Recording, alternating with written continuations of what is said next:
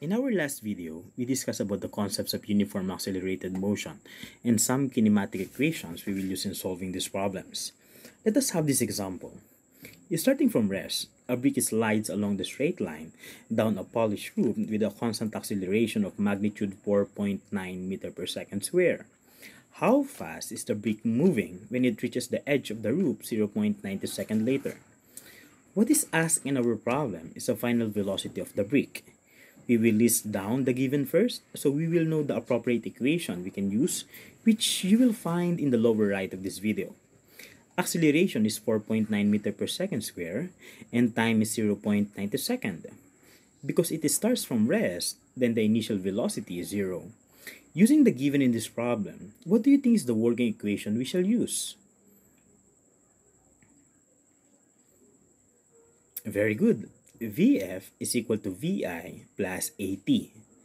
Now, we can substitute the given values.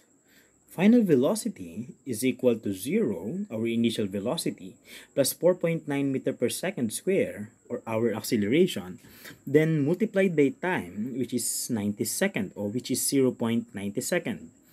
Very important in solving any physics problem is to include the units in the quantities, for you to see which unit cancels the other and that your final unit is attained. In this case, we will cancel the unit second, which leaves us meter per second only. We perform the operations using our calculator, and our final velocity will be 4.41 meter per second. Therefore, we can say that the brick is moving 4.41 meter per second when it reaches the edge after 0.90 seconds. Okay? If that is clear, let us have another example. A car moves at 10 meter per second and coasts up a hill with a constant acceleration of negative 1.5 meter per second square. What is the displacement after 8 seconds? In this problem, we are looking for final displacement of the car. Our given quantities are initial velocity, which is 10 meter per second, an acceleration of negative 1.5 meter per second square, and time, which is equal to 8 seconds. We can easily identify from our given and unknown quantities that the working equation must be d is equal to VIT plus 1/2 AT square. Now that we identify the equation, we will substitute the values as these. We will solve as indicated in the operations. 10 meter per second times 8 seconds is 80 meters. Notice that we cancel already the second, plus 1/2 multiplied by the product of negative 1.5 meter per second square times the square of 8 seconds, which is 64 seconds square. In this case, we will have negative 96 meters after we cancel the units, second square. Now, 1/2 times negative 96 meters is negative 48 meters, and therefore, our equation will be 80 meters minus 48 meters, where the difference of which is 32 meters. Therefore, the displacement of the car roasting up a hill is 32 meters. I hope this is clear so far. Let us have the last example for this video. Cheetahs are considered as the fastest land animal. One cheetah is observed in the wild started running from rest and increased its velocity uniformly until it reached 99 km per hour. It covered 40 meters while running. What is its acceleration and how much more time will it take to cover the said displacement? There are two quantities we are asked to find in this problem, acceleration and time. First, we will list down our given values. It says here that the cheetah started from rest, so our initial velocity is 0, then a final velocity of 99 km per hour, and displacement of 40 meters. Notice that our given final velocity is in 99 km per hour, so we need to convert this first in meter per second. If you could remember from our previous discussions about unit conversion, we will multiply 99 km per hour by 1000 meters over 1 kilometer, which is our first ratio. We will cancel the unit kilometer and we'll leave as meter. we still need to convert hour in seconds, where there is 3,600 seconds in 1 hour. So, we multiply this by 1 hour over 3,600 seconds. We will cancel the unit, and that leaves us meter per second. When we perform these indicated operations, our value will be 27.5 meter per second, which is our final velocity in meter per second. Now that all units of our given are all in standard units, we will choose our working equations.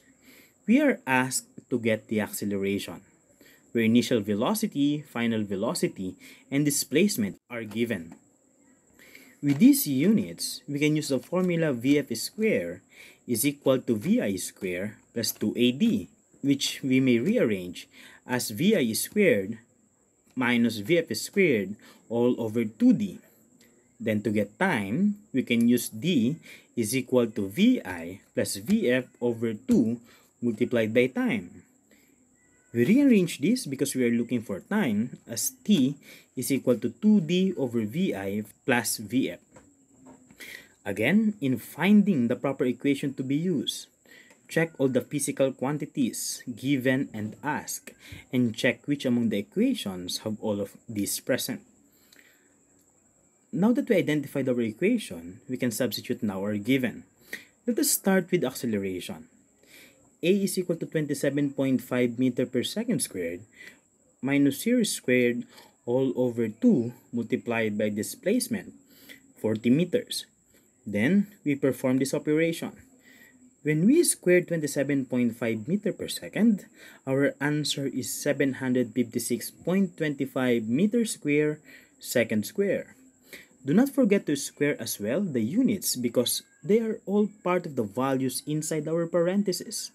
It is easier for us to see as well if we are on the right track of solving physics problems because when we cancel the units and what is left is the intended unit for the unknown quantity, then the chances are high we are doing our computations well.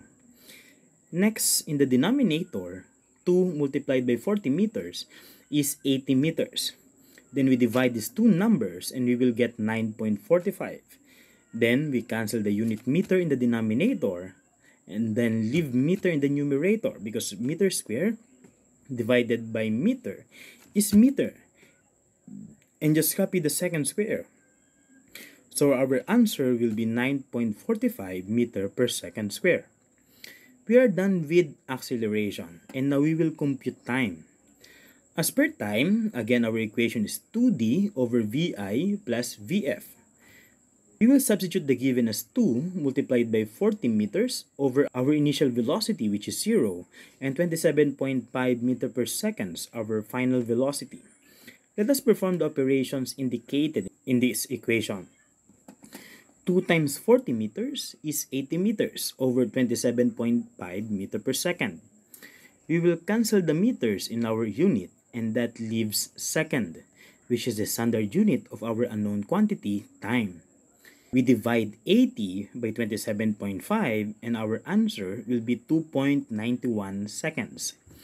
Therefore, from our computation, the acceleration of theta is 9.45 meter per second square, while the time it will take to cover the 40 meter displacement is 2.91 seconds. And that's it. We are done. I posted some drills in our BBL. I hope you can find time answering those because you will need these skills as we continue our physics course. Again, to sum up what we had for uniform acceleration motion, it occurs when an object experiences an increase or decrease in velocity at the same rate throughout the motion. We can summarize this concept as first, if there is no change in velocity, then the acceleration is zero. If the acceleration and velocity are both in the positive direction, the body is moving in positive uniform acceleration. Then if velocity and acceleration are opposite with one another, we can say that the body is moving with a negative uniform acceleration. Okay? Once again, this is Gilmar De Castro, and see you in the next video.